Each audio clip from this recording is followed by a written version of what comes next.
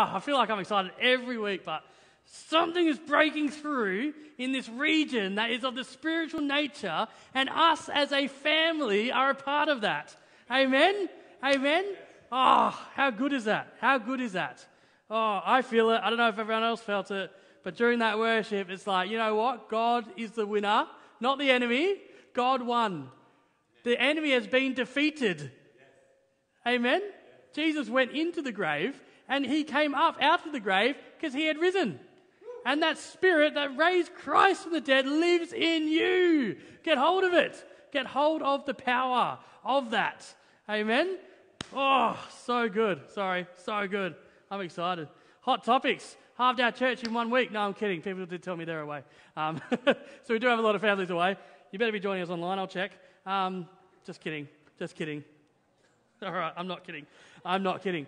Hot topics. I love it. To make you uncomfortable while you sit and sweat in your seat. Should have done it in summer, because in summer this building becomes a furnace and you'll actually sweat in your seat. And you'll be like, oh, I'm convicted. No, I'm kidding. I'm kidding. So I got a deep tissue massage the other day, right? So in between like your workout sets, you have like 8 weeks, and you have a week off, and you do 8 weeks, right? And your muscles get really tight. And I used to do like massages all the time, and I realized how much they suck. Like they get into the tissue, so your muscles get knots, right? And they find this knot, and they get into the tissue, and they push all this, and you feel like you're going to die. Honestly, it's horrible. It's not a remedial massage. Like, I do not know how someone can be so strong in their fingers. You know, like there's a lot of flesh. I've got a lot of flesh to get through. And they get there anyway. It's like, whatever. Huh? It sucks. But it's so good afterwards, isn't it? You just feel so loosey and just floating. It's so good. And my hope is that through this series, we feel the same, right, with the hot topics. It's like there might be some knots in us in the way that we follow Jesus, or there might be some stuff that we just might not be getting, right, that God wants us to get. And he's saying, I want you to get a massage, right? I want to get to the hard spots, and it might be uncomfortable in the process. And through your head, the enemy might be screaming at you, saying, it's not for me, this message is not for me. You're silly, I don't want to listen to it, but just lean into it. Accept the short-term pain for the long-term gain, right? Because we are leaky vessels, aren't we? We're leaky vessels, but God wants good things for you. That's the good news, is that God wants good things for you. So if it feels a little bit uncomfortable, great. If there's some transforming going on, fantastic. Lean into it, because ultimately, it's for your benefit. Amen? So last week we spoke on money, right? And this week we're going to speak on tithes and offerings, because if I don't do it the week after money, I'm never going to do it. So I'm just going to do it. Let's go for it. And I think there's some things in the Bible that we're like, that doesn't really apply to me. That's Old Testament stuff, you know. That's a law. We don't follow the law anymore. We're under Jesus. Whew. I was like that. Do you know what I mean? So I just want to make it clear. Are you commanded to tithe? No, you're not. Should you tithe? Yes, you should. Is it just about the money? It's not about the money. Right? I said this last week, and I want to make it very, very clear. It's not about the money. I'm not asking any of you to tithe more. I'm not asking you to give more to the church. Right? This is between you and God. Let's just put that out there, right? It's between you and God.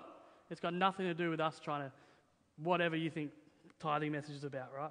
But it's about what does the tithe say about our heart towards God, right? Okay? But let's go on this journey together, because I've been on this journey, and I want to go on this journey together. And I want to discuss the difference between tithes and offerings, because there was a time where I thought it was the same thing, you know? But it's not. And I want to go on this journey where we as a church understand that we are irrationally generous with what we have.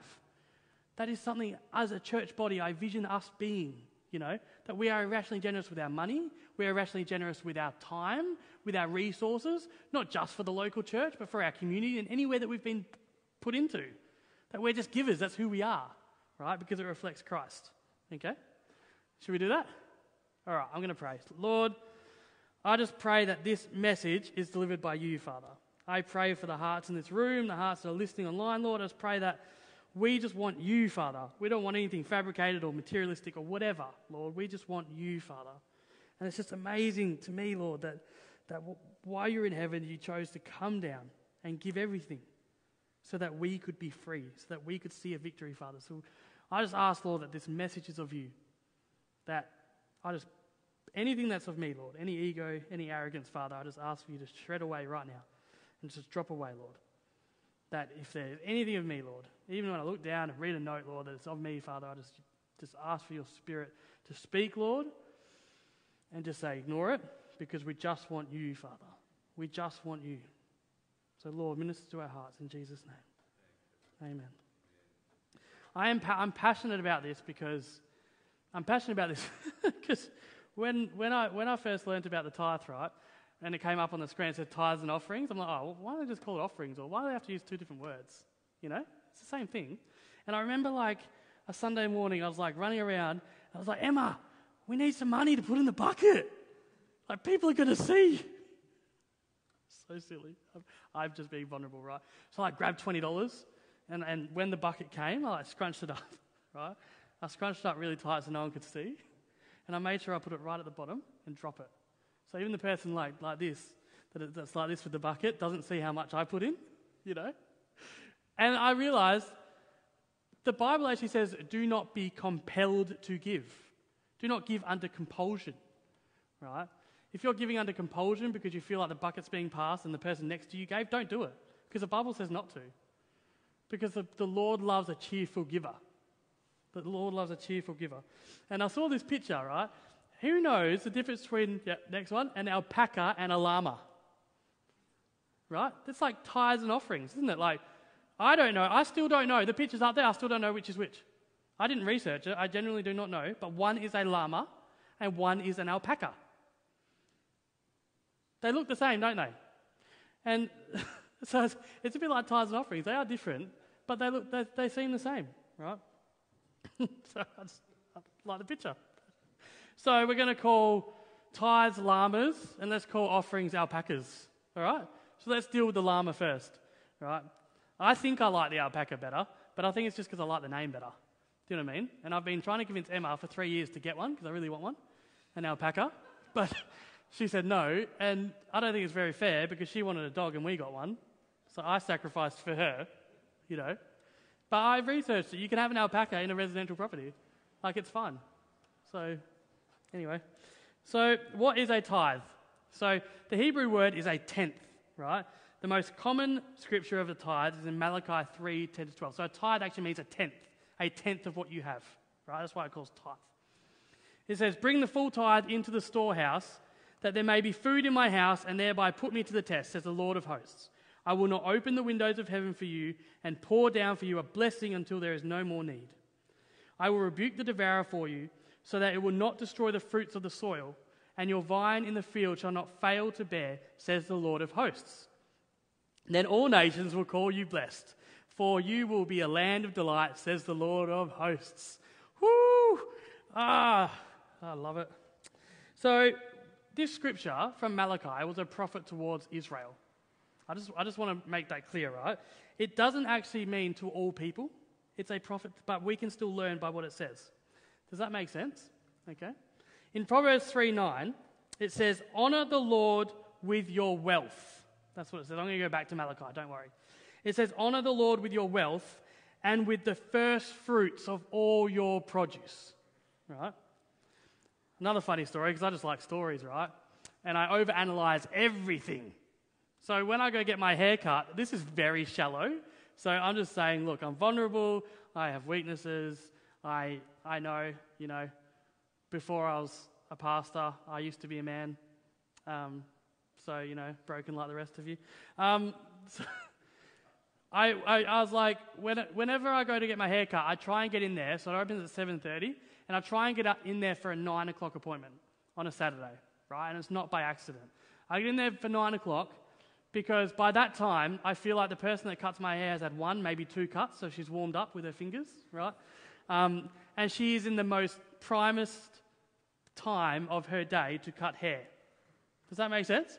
So she's not too tired. I will never go get my hair cut at 4 o'clock because by that time, right, she's cut like 50 people's hair and she's going to be tired and she's probably going to do a sloppy job. So I try and get in there for 9 o'clock, get my hair cut when she's at her prime. right? That's her best. And God also wants our best. He wants our first fruits. He wants the first things that we have to be his. And this is not a new thing. This is not, people, that's a Mosaic law and, the law said that. No, it's not, because with Cain and Abel, back in Genesis 4, right, it says this. In the course of time, Cain brought to the Lord an offering of the fruit of the ground, and Abel also brought of the firstborn of his flock, the first, and of their fat portions. And the Lord had regard for Abel and his offering. Before any law about tithing, before anything like that, Abel knew, give him the first, give him the best. Give God the best. He owns it all anyway. Amen? He owns it all anyway. Okay? Everything in your life, God should be first. That's why I try and make sure every time I wake up in the morning, and I'm not that holy, sometimes I forget, right? I am praying to God and I give him the day. I'm giving him my first minutes of the day. Is church the first thing you do in your week, or is it the last thing you do in your week? That's a good heart check, right? Are we giving God the best, or are we giving God our leftovers? Because God wants our best, right? If we give God the best, he will bless the rest. Amen? Amen? But if you're doing the 90% in your own strength and then giving him the 10%, what is there to bless? It's all done. It's all dusted, right? Because you've walked through life thinking that it's in your strength. But it's not. And God wants it, right? First tithe was in Genesis 14, 19 to 20, before any law, right? And he blessed him and said, Blessed be Abram by God Most High, possessor of heaven and earth, and be blessed by God Most High, who has delivered your enemies into your hands. And Abram gave him 1/10 of everything. There's something about this. There's something about this, right? That goes deeper than any law, that goes deeper than any command. There is something about this 1/10 of everything, right? Are we giving him our first fruits or our leftovers? First fruits or leftovers, right? God wants to be first in our lives. But here's the tip, right? God doesn't need your money. I want to be really clear on that. God doesn't need your money. He is not up there paving the road of gold in heaven, right? And then going, oh gosh, angel, I'm out of gold. What should we do? I'm out of gold for my road. I know, I'll tithe the people down there and I'll get gold up. That's what I'll do. It didn't happen, right? It didn't happen. God is not out of money. He doesn't need your money. He doesn't need your money, right? So why tithe? Why tithe? It tells us in Deuteronomy 14:23, right? At the end it says, that you may learn to fear the Lord your God always. It's a heart thing. He's trying to teach us something. He's trying to give us something, right? The tithe is not for God. He doesn't need your money, but he desperately wants your heart. He desperately wants your heart. He desperately wants your heart. He wants you to give everything to him. Everything, right? Everything. He wants you to be first, and he wants you to be obedient. Obedience is better than sacrifice. Obedience to the law is better than sacrifice, right?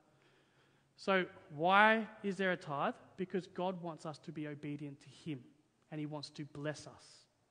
When you don't tithe, you're not robbing God. You're robbing God of the opportunity to bless you. That's what you're doing, right? Let's go back to Malachi 3:10. It says, and let's just unpack this a little bit, okay? Let's unpack it.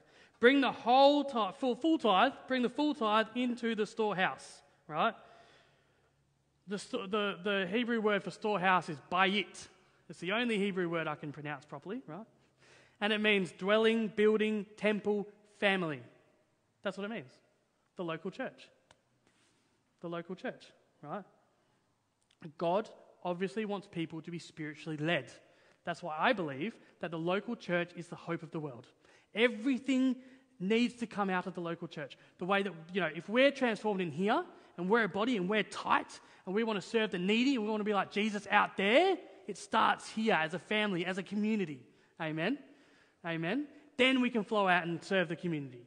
That's why I'm so passionate about building a community that love God, that build a community that fill needs of each other, that we are spiritual fillers, contributors, not consumers, right? Because the enemy hates it, and we'll bind so closely together that the enemy just can't come near us. right? And then out of that, we serve the community, right? And it's interesting in the Old Testament when they talk about tithing, every 3 years they'd have this festival, right, where they would feed the hungry, they would feed the widows, anyone that's on the fringes, they'd say, come, right, because our people have been faithful, and take the tithe.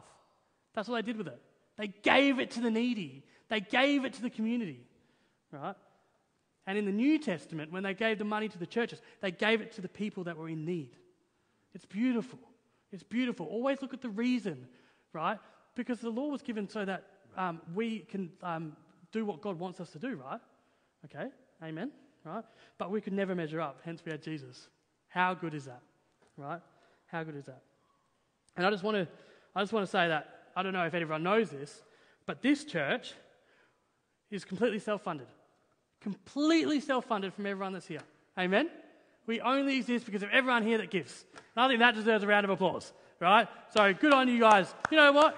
Own it, because we are serving God. We are serving God, right? And this might sound a little bit funny if you weren't here before the music and not know what I'm talking about, but through the missions that we give, right, we have given over $35,000. Because of you, right, which is 10% of what we get. We tithe over there to build lolly shops, right? Yes, I said lolly shops. Come ask me about what I mean later, okay? All right. At the moment, we're supporting 5 lolly shop owners a year, planting 3 lolly shops. Every week. Every week, right? That's 15 lolly shops.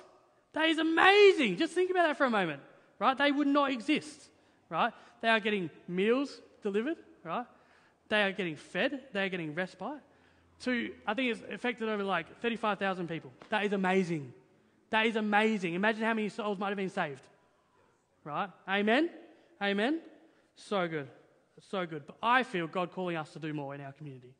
I feel God calling us to do more. I really do. To reach the fringes, to reach our community, to be the light in this world. Amen? Amen? Because people will know you from your fruits. People will know you from your fruits. Okay, so what happens in Malachi after it says this, right?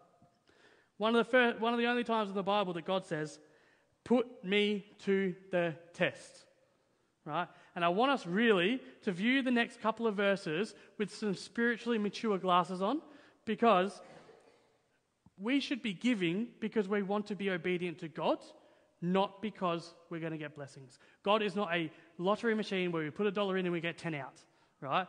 Amen? But God will bless you because God is a God of abundance. Amen? He says, put me to the test, right? So what happens? Put me to the test, says the Lord of hosts. So if you obey me, what will happen? If I will not open the windows of heaven for you and pour down for you a blessing until there is no more need. Until there is no more need. God is saying 90% of your income with God's blessing is going to go way further than 100% without. Way further. Right? Will the floodgates open if you start giving, if you start obeying God? Maybe. Maybe. Maybe it won't. But maybe it will. In Proverbs 11:24 it says, one gives freely, yet grows all the richer. Another withholds, and he should give another withholds what he should give and only suffers wants. Isn't that amazing? When we withhold, when we feel like there's a scarcity in the world, there's not enough to go around, we have to hold what we have, we can't give, what do we suffer? We always want more. We talked about that last week, didn't we? Rich is a moving line. We always want, right? You never actually get there. You never actually get rich. But if you want to be used by God and you want to be a tool by God and you want to give, what do you think God's going to do? Oh, this guy wants to do what I want him to do as my vessel, so I'm going to what? I'm going to equip him to do my work. That's what God's going to do. He's going to equip you to do his work, but he knows your heart. And you say, oh, I'm going to give and then I'm going to check my balances and see if I get more. Man, he's not going to use you, right? It's not going to mean anything. But if you truly want to be used by God, if our heart is to complete his mission, not our mission, his mission, he will equip you. Amen? He will equip you. It says in 2 Corinthians 9, 6-8, the point is this: Whoever sows sparingly will also reap sparingly. It comes back to your heart attitude towards God. Do you truly believe that he is your provider? Do you truly believe that he is the God of abundance? Right? Or do you not give because you're scared about paying that bill or helping that person, and I can't right now, I'll do it when I'm in a better situation, I'll do it when I'm not struggling, right? Because I'm the one in control of my own circumstance. No, forget about what you have. Forget about the money you have. Forget about the possessions you have and say, you know what, God, it's all for you. But we're not going to give willy-nilly. We're not going to be irresponsible because we're being called to be good stewards, but we're going to be obedient. Right? We're going to talk about that in a second. It says, each one must give as he has decided in his heart. There's a calculation here. I'm going to give this percentage of my income. I've decided it and I'm going to be obedient in that. Right? It says, has decided in his heart. Not reluctantly or under compulsion. If you feel like you're compelled because I'm going on about it, don't give. I'll just put that out there right now. Don't give. Right? For God loves a cheerful giver, and God is able to make all grace abound to you, so that you have all sufficiency in all things at all times. What a promise. What a promise. You may abound in every good work. It's not just money, right? It's everything in your life. It's everything in your life. Right? Obedience is better than sacrifice. Right? The second thing in Malachi, can we go back to Malachi, if we can? The second thing, it says, so that's the first thing that will happen, right? If you get your heart right. Second thing, I will rebuke the devourer for you so that it will not destroy the fruits of your soil, and your vine in the field shall not fail to bear, says the Lord of hosts. Oh, then all nations will call you blessed, for you will be a land of delight, says the Lord of hosts. I will rebuke the devourer. You get your heart right towards me, and I'll give you your protection. Amen? If God is for us, who could be against us? Right, we sang that song in the worship, I'm going to see a victory. It is won. It is won. It is won. He's there saying, I am your protector. I will protect you. I will protect you. Give me everything, and I will protect you. Because I am a good God, not a bad God. It's our heart attitude towards the things that we have. It's about giving God everything. Amen? It's a principle. You don't have to. You're not commanded to. It's not a law. We are under grace. We are under Jesus Christ. Amen? Right? But God is asking you to. And it should be an overflow of your worship for Him. An overflow of your love for Him. Right? Amen? Amen? So let's look at the alpaca. Let's look at offering. All right, we've done the llama. Uncomfortable enough? Are we good? Do we need a little... No? Are we good? All right. What's an offering? If tithing was tough, this one's going to be tougher. Because an offering... And do you know what I thought an offering was when it said tithes and offerings? I can give whatever I want. I'm good. Blessings are coming my way. That's what I used to think, right? And I was like... I think I remember saying to Thomas once, I said, why is it called tithes and offerings? Shouldn't it be called tithes or offerings? Like, where's my choice here? What do you mean and offerings? You know, and it bugged me for the longest time. It really did, you know, because I thought it was a choice. An offering is above and beyond your tithe, right? So at the first level of obedience to God, we're at the tithe. That's the bare minimum that God's asking you to do, to say, I want your heart. This is the bare minimum. And an offering is above and beyond your tithe. It's being obedient in following through if God asks you to give. If God asks you to give, right? It's not giving willy-nilly. This story is going to challenge some of you. If I'm walking through the streets with 2 bottles of water, right? And I'm not thirsty, and I see a homeless person on the ground who hasn't drank water in a day, what am I going to do? Any takers? What am I going to do? Right? Am I going to give the person the bottles of water? Right? Yes? Give the person the bottle of water. That sounds great. I'm awesome. No. I'm going to pray to God, and I'm going to ask Him if He wants me to give them the bottle of water. Why? Because I'm being obedient and I'm not playing God. We have a choice in that moment that we can either be God or we can be used by God. right? Because what I didn't know, because I don't have perspective, God has perspective, but what I didn't know is that there was a lady behind me with her last bottle of water who was thirsty, who God has been working on her heart, and I've just robbed her the opportunity to give to that person. All because I chose not to be obedient and play God. I just want to let that sink for a second. The goal is to be obedient. Obedience is better than sacrifice. We have to be obedient to God, right? Because it's about putting God first in everything that we do, right? If you come and say, oh, I'm going to offer a little bit more now, I'm good. You're not doing it for God, you're doing it for yourself and your ego. That's what you're doing it for.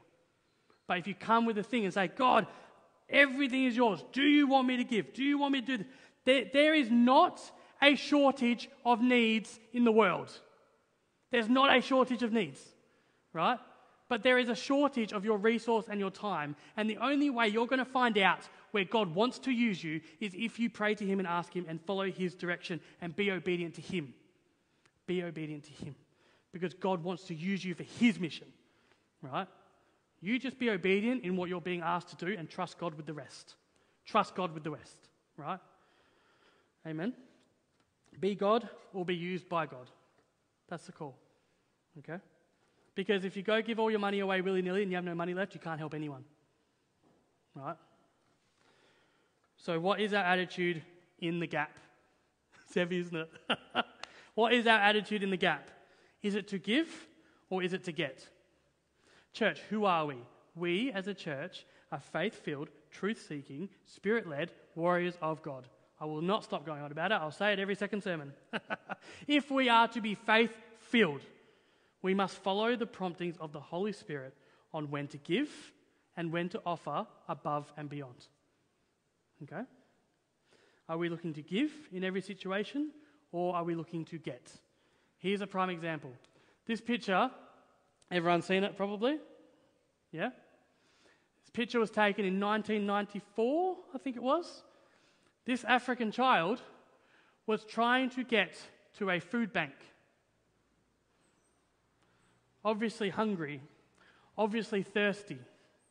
The food bank was about 200 meters away. The photographer who took this picture, in this moment, stood there for 20 minutes because he thought that if the vulture opened his wings, it would be a better photo. He got this photo, he got on a plane, he left, he went to the award ceremony, and he won an award for this photo. 6 months later, the photographer killed himself because he couldn't get this picture out of his head.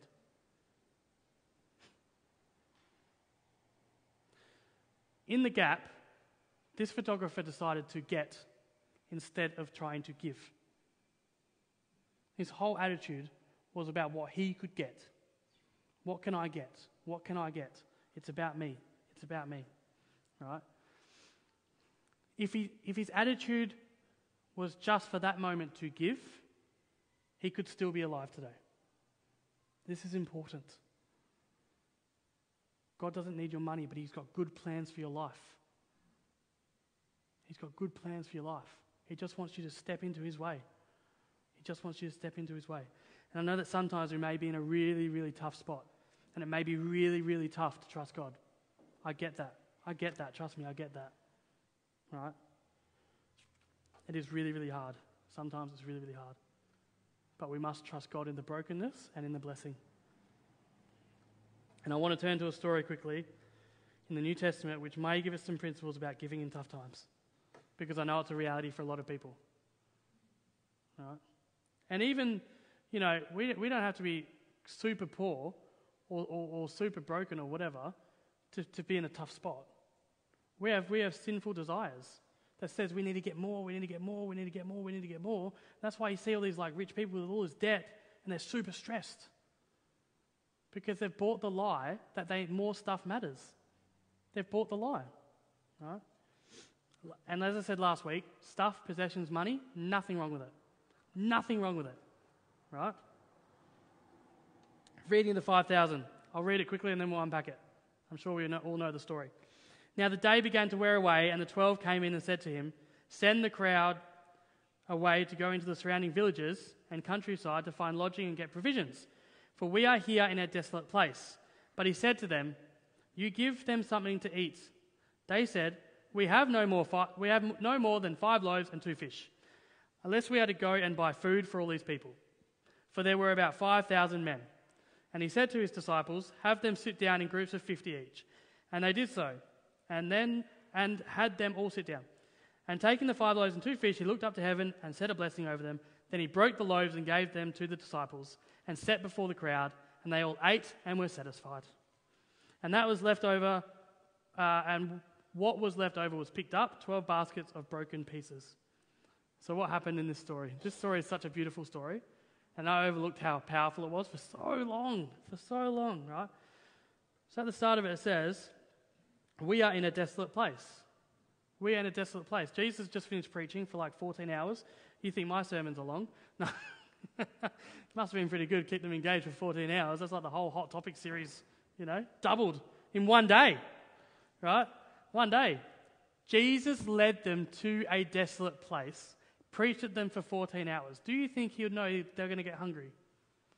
Of course, right? Jesus led them to a desolate place. That's the first thing to remember, okay? Then what does he ask them to do? You give them something to eat. They said, "We have no more than 5 loaves and 2 fish, unless we are to go buy food for all these people." And he said to the disciples, "Have them sit down in groups of about 50 each." That's the first thing he asked them to do. Have them sit down. Jesus could have just fed them all, right? But he's like, have them sit down. I always think this is funny, right? There's like 5,000 men, and let's remember that there's like women and children as well. So we're looking at like 20,000 people here. It's not 5,000, it's like 20,000, right? Because we only know the men that are recorded, yeah? So can you imagine 12 people sitting them down in 50 groups each, in groups of 50 each?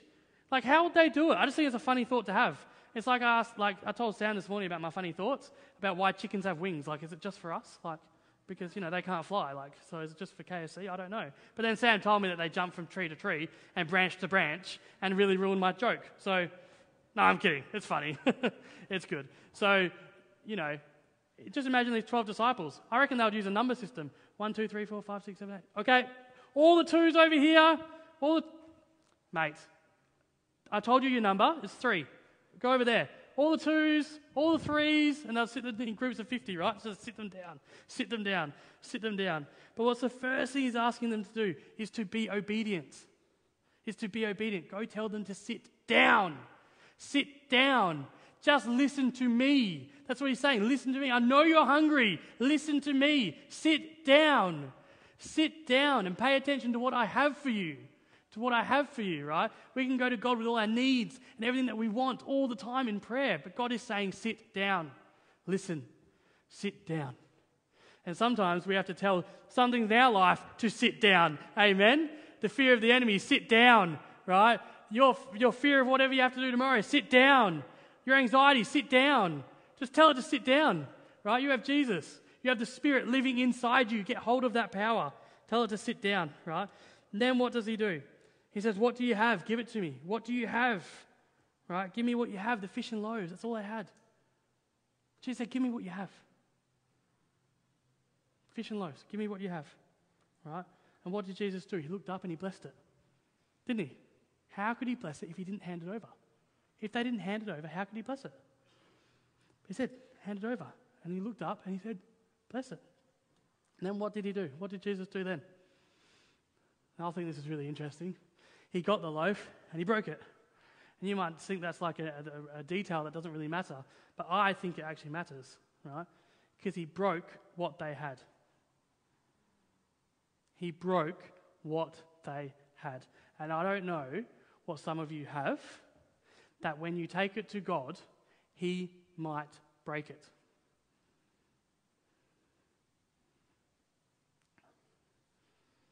He might break it. Why? Why would God break it? Sometimes you would go to God with your marriage or with an issue or because you want to grow something or with a business idea or with something. You would go to God and you say, God, fix it. And he might break it. God is sovereign. God is in control. And you might be in that spot where it's broken. You might think, God, I followed you all the way here. You might be in that spot where, God, I was obedient the whole way. I've been obedient my whole life. I've turned to your word. I've prayed. I've been there for you. And he might just break it. And the reason is to give it to someone else.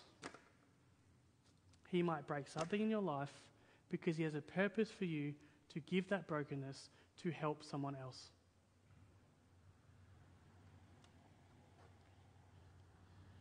He will take your small broken piece and he'll start using it to help other people.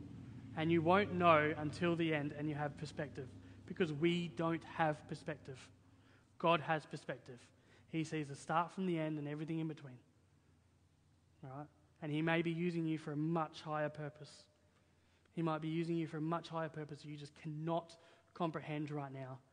But all you can do right now is trust God and be obedient to him, that he's using you in the brokenness. And he's just asking you to give it to him. Give me what you have. Give me what you have. And at this level, you'll have to ask, who do I trust in this moment of brokenness? Is it me or is it God?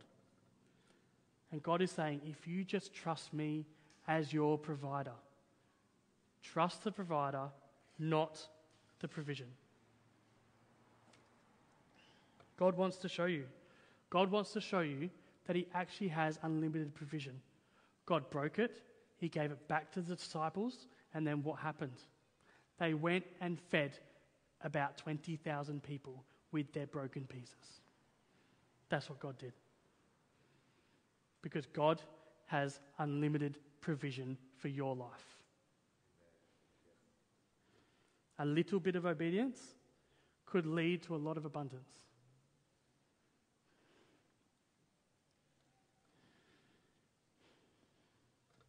We need to pour instead of store. And you know it's biblical because it rhymes. Okay? Pour instead of store. No matter what. Because I read through the entire word that God uses the people that were broken, that gave him everything. Moses, broken. Paul, broken. Fish and loaves, broken. Because they got to the end of themselves and they realized, you know what, God, everything is yours. Whatever. It's not about the money. It's about our hearts. All right? We pour instead of store. We be obedient and we listen. He told him to sit down.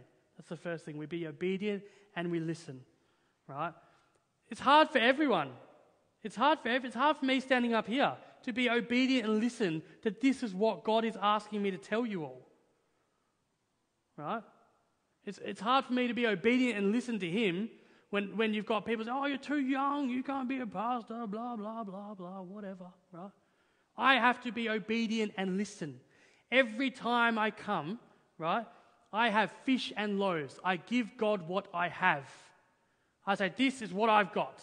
This is what in my own brain that I've come up with, that I've listened to the Spirit and you've given me to be obedient to the people here, right? And I say, in the worship time, I've said to you guys before, I say, God, I have fish and loaves, I hand it over, do what you will with it. All I can do is come with fish and loaves. That's all I can do. That's all I have. Everything has to be of God. I have nothing. I have what God gives me, right? God will bless it, right? There's something spiritual happening right here, right now, in this church, and I feel a spiritual breakthrough in the hearts in this room right now. I don't know what's happening, but let God work because it's happening, because God will bless it. The messages are only good if God blesses it. They're rubbish if they come in my own strength. Amen? And I feel it too. I remember one time I preached a sermon last year and I had notes and notes and notes and notes, and I went through like 1 and 2 Kings in like so long, and it felt like rubbish. But boy, it felt educated, and it felt knowledgeable, and I had so many Hebrew and Greek words in there, and I was really happy with myself. And afterwards I was like, all right, God, I'll do it your way. And the worst part of that sermon was halfway through, I knew exactly what was going on. And God let me be uncomfortable for the whole time. I remember getting home and just crying and being like, I'll do it your way. And it might just be a sermon. It might sound silly to you, like, but I just want to be obedient to him in everything that I do. In everything that I do. Right? God will bless it. God may break it. What you have, what you give, God may break it. Because it's not about you. It's about God. Right? He broke the bread to give to someone else. How beautiful. How beautiful. We pour instead of store, and we trust the provider. Generous is not what we do in this church. Generous is who we are. That's who we are. We will be irrationally generous. Why? Because we truly believe it is more blessed to give than it is to receive. That is why. Right? That is why. Because we as a church family trust the provider and not the provision. Right? What does this look like in your life? I don't know. It's different for everyone, right? Maybe you will declare the first fruits. Maybe you will just say, God, in the morning when I wake up, I'm just going to give you the first 10 minutes. I'm going to pray. I'm going to read your word. I'm just going to give you the first fruits, right? Maybe it's that. Maybe you'll think about giving rather than receiving and putting God in the gap in everything that you do in your life. In this moment when I go to the shop, I'm going to look at where I can give. Where can I give? Who's asking for my attention? God, you are on my thoughts all the time. It says pray without ceasing. Get out of the car, on the way to the shop. God, use me if you want. Just pray every time and put God in the gap. I'm going to have an attitude of abundance. I'm going to have an attitude that I am a giver. I am a giver. I'm a giver. Maybe you'll get invested. Maybe you'll start to tithe. Maybe, and if you don't believe in me, and you don't believe in this church, you don't believe in where we're going, find a local church that you do believe in and tithe to them. Because I truly believe that the local church is the hope of the world. Amen? And we will be irrationally generous in reaching our community. This church is on a mission. We are on a mission to be the light in the southwest. Amen? Amen? And everything that is happening and going on in the world right now, people are going to start looking for the light. And we are going to be that light. Because they will look at us when we give, right? Not just in a church setting, but the entire week, right? You might see someone, you might be irrationally generous. And someone will go, how are you so irrationally generous? And you might reply, because of Jesus Christ, amen? And everything else in their life will not make sense, except for that one moment, right? It could save a life. God is asking us to be irrationally generous. He's asking us to be givers of us, of our resources, of everything God has given us. He's asking us to give. He's asking us to give. If we read in Acts, we were on about it on the Vision Night, how, we want to be a church like the early Christians, right? They had no need among anyone. They had no need. Our vision is that there's no need in here, that we'll be spiritually fillers, that we'll be aware of everyone's need, not on a surface level, but at a deeper level, right? And then when everyone's here, we might have no need in our community. We might have no need in our community. Church is not a building you go to. You are the church, and you exist to save the world. Amen. Amen. You can't do it without resources. It's that simple. But we want to save the world. We want to be irrationally generous out there. We want to help the widows. We want to help the starving people. We want to help the community, right? There's not even any special Bible verse in Acts about giving because it was just so normal. The early Christians just gave. They just gave. They just gave. They just gave. Let's get on fire with that, right? Let's get on fire with that. We visualize a church as a family that start with the tithe and then give offerings way up beyond that, right? But we are not entitled. We are not entitled. But we have been entrusted. We have been entrusted with this community. God has given us this region to take care of. Not me as a pastor, us as a church body. We are entrusted with the community, with our region, with this church. And we all have a part to play. That's why at the end of our little thing that we are, it says warriors of God. It doesn't mean that everyone has to get out there. It might just be that you pray about our region once a week, or you pray about our church, but everyone has a part to play. Everyone has a part to play to get engaged, to get equipped. My job here is to equip you, not to educate you, not to preach fun sermons, but it's to equip you to go out there and to be warriors. We will be irrationally generous. Why? Because it's just obedient. It's just obedient, right? Amen? What would it look like in your life? What would it look like if in the blessing and in the brokenness you trusted God 100%? How could you be used? Oh, what would God do through your life? It's exciting. This is going to be exciting to see how this plays out in our community. It's going to be exciting to see how this plays out, right? Jesus was the ultimate example. It's a beautiful principle. The tithe, the offering, it's a beautiful principle. Jesus was the ultimate example, right? I don't think you are commanded. It's not a ticket to God's love or heaven. Let's just get that out of the way, right? But you have an awesome, awesome, awesome example. Jesus, who was rich in heaven, who didn't feel pain, who didn't feel anything that we felt, chose to give up those riches to come down for us and give everything. Why should we be givers? Because we want to be like Jesus. That's why.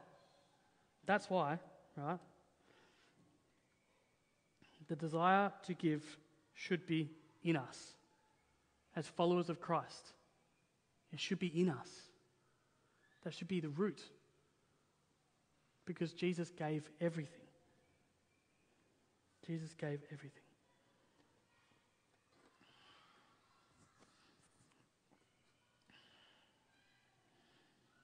I'm going to pray. Lord, I just thank you, Father, that you are such a giver. I just thank you, Lord, that you provide.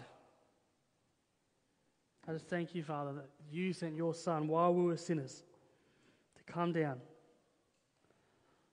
and to bear our burden on the cross, Lord, and to give everything for our freedom because you loved us.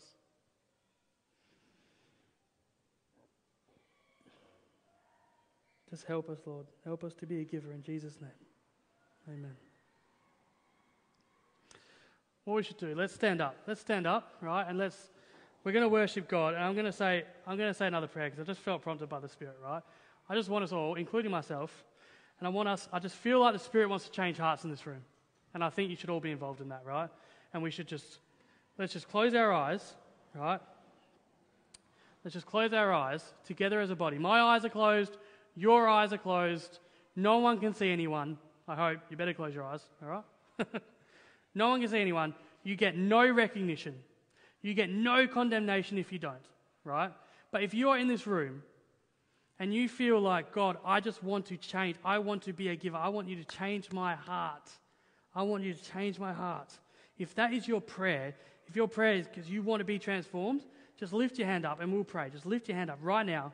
Lift your hand up and we'll pray right now as a church body, as a family, Lord. Father, I just thank you for the people in this room, Lord. I just thank you for who is here and who might be listening out there, Father. And I ask that you do a work in our heart, Father. I ask that we've just come to the ends of ourselves, Lord. And it's just amazing that you just gave everything for us because you love us, Lord. And we just ask that you change our heart, Father, to be a giver for you, Lord. Help us to be obedient, Lord. Help us to put you in the gap. Help us in every single moment, every situation where you have placed us, Lord, that we just pray where you want to use us, Lord. Help us to change our hearts to be a giver rather than a getter, Lord. Help us to pour, Lord. Help us to pour everything out for your glory, Lord. We just thank you, Lord. We praise you, Father. You are worthy, Father. You are the only one. You are the name above every other name, Lord. We just receive that transformation, Lord. In Jesus' name we pray. And everybody said, Amen. Let's sing. See a victory? See a victory. Do we see a victory? It's ours. Claim it. You have the victory. Amen. Amen.